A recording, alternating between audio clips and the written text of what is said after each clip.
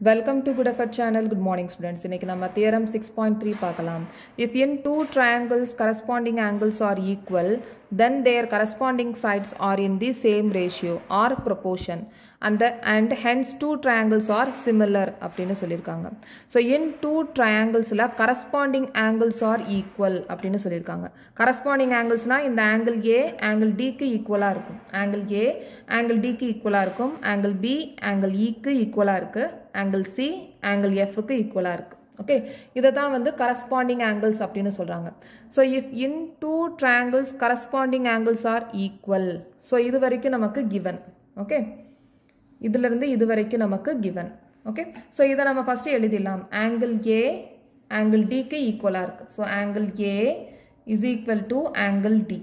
அதே மாதிரி angle B is equal to angle E. Angle B is equal to angle E. So angle C is equal to angle F. So angle C is equal to angle F. இது corresponding angles equal அப்படினு சொல்லிருக்காங்க. அப்படினா then their corresponding sides. அப்ப corresponding sidesனா என்னது? AB க்கு corresponding side DE. Okay, AB க்கு corresponding sides DE. ஆனா அதோட ratio அப்படினு சொல்லிருக்காங்க. ரேஷியோன்னு சொல்லும்போது AB by DE. So prove பண்ண வேண்டியது AB by DE. இதோட side அதுக்கப்புறமா BC யோட corresponding sides EF. அதனால is equal to BC by EF is equal to AC யோட corresponding side DF. So AC by DF. இதோட ரேஷியோ வந்து எப்படி இருக்கும்னா ஈக்குவலா இருக்கும் அப்படினு சொல்லிருக்காங்க. corresponding sides ஓட ரேஷியோ ஈக்குவலா இருக்கும் அப்படினு சொல்லிருக்காங்க. இந்த corresponding angles ஈக்குவலா இருந்துச்சு அப்படினா அதோட corresponding sides ஓட ரேஷியோ சேமா இருக்கும் அப்படினு சொல்லிருக்காங்க. ஓகே, ரெண்டு ட்ரையாங்கிளும்.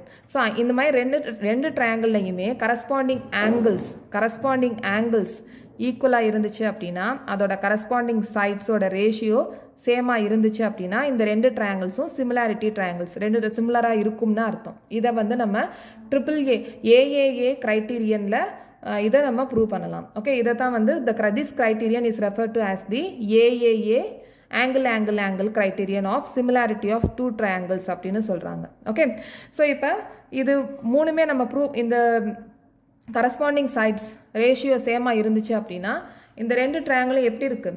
similarity of triangles அப்படின்றத நம்ம ப்ரூவ் பண்ணிடலாம். Okay, so triangle ABC similar to triangle DEF னு நம்ம ப்ரூவ் பண்ணிடலாம். ஓகே, சோ நம்ம இத ஃபர்ஸ்ட் நம்ம ப்ரூவ் பண்ணனும் அப்படினா இந்த AB சைடு எவ்வளவு இருக்கோ அதுக்கேத்த மாதிரி நம்ம இங்க ஒரு பாயிண்ட வைக்கணும். PQ னு சொல்லி. ஓகே, PQ னு பாயிண்ட வச்சு இத வந்து நம்ம லைனை ஜாயின் பண்ணிடலாம். இப்போ இந்த AB is equal to DP ஆ இருக்கும். அதே மாதிரி இந்த AC is equal to DQ ஆ இருக்கும். இத நம்ம கன்ஸ்ட்ரக்ஷன்ல எழுதிடலாம். சோ இப்போ கன்ஸ்ட்ரக்ஷன்ல draw P and Q on DE and DF. Okay, such that DP is equal to AB and DQ is equal to AC னு எழுதியாச்சு. இப்போ இந்த ரெண்டு ட்ரையாங்கிளுக்கும் congruent அப்படின்றத ப்ரூவ் பண்ணனும். சோ எந்த ரெண்டு ட்ரையாங்கிள் அப்படினா triangle ABC and DPQ. இந்த ரெண்டு ட்ரையாங்கிளுக்கும் congruent அப்படின்றத ப்ரூவ் பண்ணனும். ஓகே, சோ இப்போ இந்த ரெண்டு ட்ரையாங்கிளையும் பாத்தீங்கன்னா angle A angle D க்கு ஈக்குவலா இருக்கு. ஏனா இது given அப்படினு கொடுத்திருக்காங்க. இது வந்து ப்ராப்ளத்திலே கொடுத்திருக்காங்க. angle A angle D க்கு ஈக்குவலா இருக்கு. ஓகே, சோ இத வந்து நம்ம ஃபர்ஸ்ட் எழுதிடலாம். ரெண்டு ட்ரையாங்கிளுக்கும் congruent அப்படின்றத ஃபர்ஸ்ட் வந்து எழுதிடலாம். in triangle ABC and triangle DPQ. Okay, triangle DPQ ல first வந்து angle A angle D க்கு ஈக்குவலா இருக்குன்னு எழுதிடலாம். angle A is equal to angle D. இத நம்ம given னு எழுதிடலாம். क्वेश्चनல தியரத்துல கொடுத்திருக்காங்க. ஓகே, நெக்ஸ்ட் வந்து இந்த AB இந்த DP க்கு ஈக்குவலா இருக்கு. ஏனா PQ கன்ஸ்ட்ரக்ட் பண்ணிருக்கிறதுனால. ஓகே, அதனால AB is equal to DP. Okay, அதே மாதிரி இங்க AC equal to DQ. ஏனா நம்ம இங்க PQ கன்ஸ்ட்ரக்ட் பண்ணிருக்கோம்ல, அதனால AC is equal to DQ. So AC is equal to DQ. இந்த ரெண்டுத்துக்கு சேர்த்து நம்ம by construction னு போடலாம். ஓகே ஸோ இப்போ இது எந்த கிரைட்டீரியனில் வந்து காங்க்ரண்ட் ஆயிருக்கு அப்படின்றத பார்க்கணும் ஸோ இங்கே சைடு ஆங்கிள் சைடு அதே மாதிரி இங்கே side angle side. So SAS congruence rule படி ரெண்டு triangle congruent ஆயிருக்கு. So triangle ABC congruent to triangle DPQ by SAS congruence rule. இது ரெண்டுமே congruent ஆயிருக்கிறதுனால இந்த angle P க்கு ஈக்குவலா இருக்கு. Angle P க்கு ஈக்குவலா இருக்கு. Okay. So angle B is equal to angle P. இதை நம்ம CPCT னு எழுதிடலாம். Congruent parts of congruent triangle. Corresponding parts of congruent triangle. Okay. CPCT. Corresponding parts of congruent triangle. Okay. இது ரெண்டுமே corresponding. Okay. Angle B யும் angle P யும் equal. Okay. So இப்போ இதில் பார்த்தீங்க அப்படின்னா angle B is equal to angle E னு நமக்கு givenல கொடுத்திருக்காங்க. இதை நம்ம இங்கே எழுதிடலாம். Angle B is equal to angle E. இதை நம்ம bracketல given எழுதிடலாம். இதை நம்ம equation number 1 எழுதிடலாம். Equation number 1 இது equation number 2. Okay. So இந்த ரெண்டு equationலையும் பாருங்க left hand side வந்து equal இருக்கு. Angle B equal இருக்கு. அதனால right hand side equal இருக்கும். Angle P யும் angle E யும் equal இருக்கும். So therefore angle P is equal to angle E. இது ரெண்டுமே equal இருக்கும். So இப்போ angle P யும் angle E யும் equal இருக்கும். Angle P யும் angle E யும் equal இருக்கும். So இப்போ இந்த PQ line இருக்கு. இங்க EF line இருக்கு. இங்க transversal. PE அப்படின்றது transversal. Okay.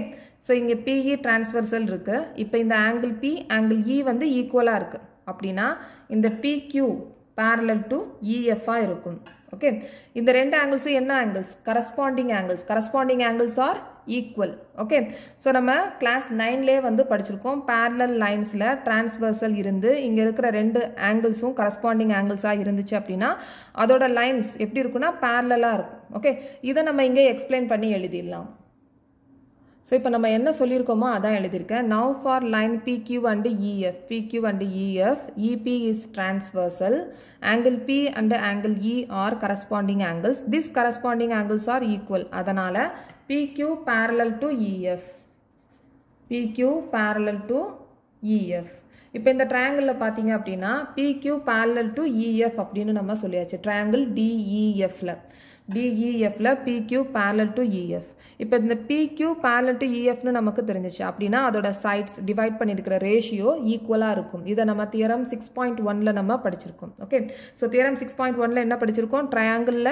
ஒரு triangleல இங்க parallel lines equal parallel-ஆ இருந்துச்சு அப்படினா PQ parallel to EF-ஆ இருந்துச்சுனா DP by PE is equal to DQ by QF-ஆ எழுதலாம். இதை theorem 6.1 படி. Okay. அப்படினா DP by PE is equal to DQ by QF னு எழுதலாம். Okay. So இதை bracketல நம்ம by theorem 6.1 னு எழுதிடலாம்.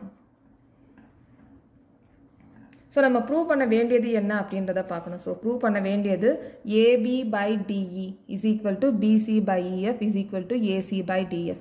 ஆனா நமக்கு என்ன வந்திருக்கு? DP by PE. இந்த DP எங்க இருக்கு? PE எங்க இருக்கு? இந்த DP PE இங்க இருக்கு. ஆனா நமக்கு denominatorல DE வந்திருக்கு. ஓகே. ஸோ இந்த DE வரணும் அப்படின்னா இதையும் நம்ம ஆட் பண்ணணும். ஆட் பண்ணாதான் நமக்கு DE கிடைக்கும்.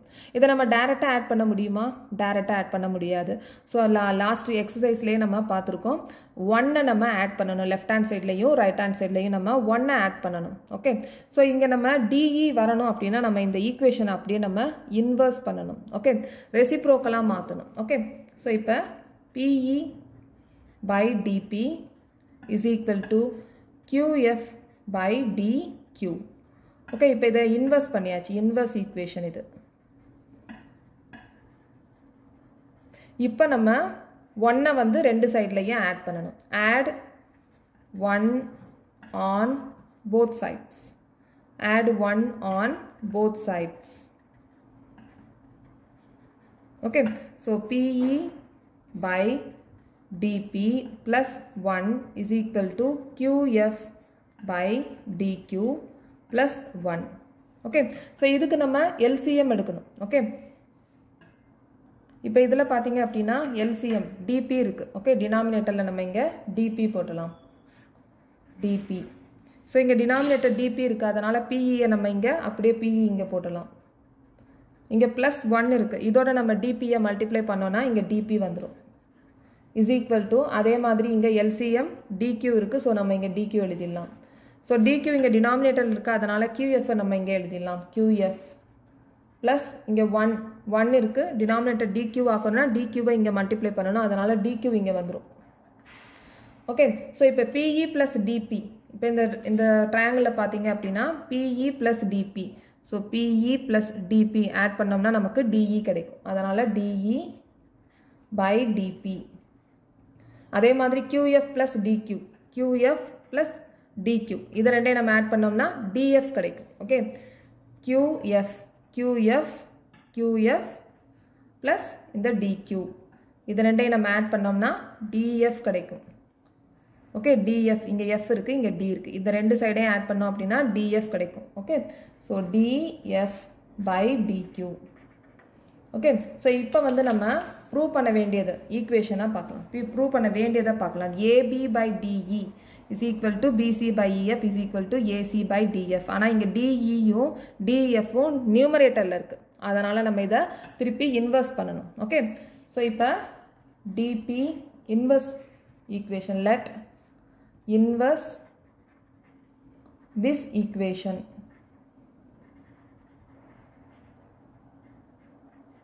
Okay, so DP by DE is equal to DQ by DF. Okay, so இப்போ இந்த DP இங்கே இருக்குது, இங்கே DQ இருக்குது, ஆனால் நமக்கு இங்கே என்ன இருக்குது, AB இருக்குது, இங்கே AC இருக்குது. இப்போ இந்த DPயும் ABயும் ஈக்குவல்னு சொல்லியிருக்கோம், இந்த ABயும் இந்த DPயும் ஈக்குவல்னு சொல்லியிருக்கோம். ஏன்னா நம்ம இங்கே PQ கன்ஸ்ட்ரக்ட் பண்ணியிருக்கிறதுனால ABயும் DPயும் ஈக்குவல்னு சொல்லியிருக்கோம், அதனால் DP இருக்கிற இடத்துல நம்ம இங்கே AB போட்டலாம். AB by DE is equal to DQ இருக்கிற இடத்துல நம்ம இங்கே AC போட்டலாம். So AC by DF. So ப்ராக்கெட்டில் நம்ம DP is equal to AB and DQ is equal to AC by construction எழுதிடலாம். by construction. ஓகே, ஆனால் நமக்கு ப்ரூவ் பண்ண வேண்டியது என்ன? ப்ரூவ் பண்ண வேண்டியது AB by DE is equal to BC by EF is equal to AC by DF. ஆனால் நமக்கு இது இருக்குல்ல, இதையும் நம்ம எழுதணும்.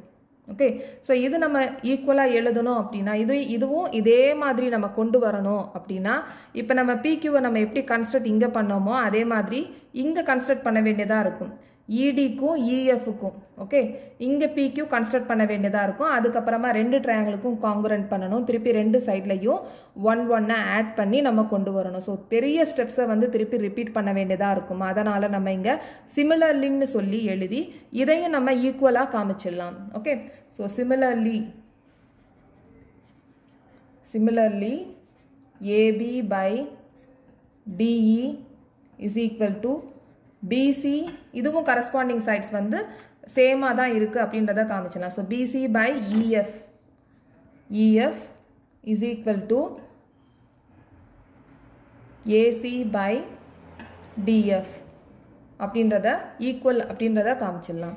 ஸோ இது மூணுமே ஈக்குவலாக இருந்துச்சு அப்படின்னா, ரேஷியோ வந்து ஈக்குவலாக இருந்துச்சு அப்படின்னா இந்த ரெண்டு ட்ரையாங்கிளும் எப்படி இருக்கும், சிமிலராக இருக்கும். So triangle ABC similar to triangle DEF. Okay, DEF இருக்கும். So hence proved. Okay, so next criterion AA கிரைட்டீரியனில் பார்க்கலாம். ஸோ இந்த சேனல் உங்களுக்கு பிடிச்சிருந்துச்சு அப்படின்னா சப்ஸ்கிரைப் பண்ணுங்கள், ஷேர் பண்ணுங்கள், லைக் பண்ணுங்கள், கமெண்ட் பண்ணுங்கள். தேங்க்யூ.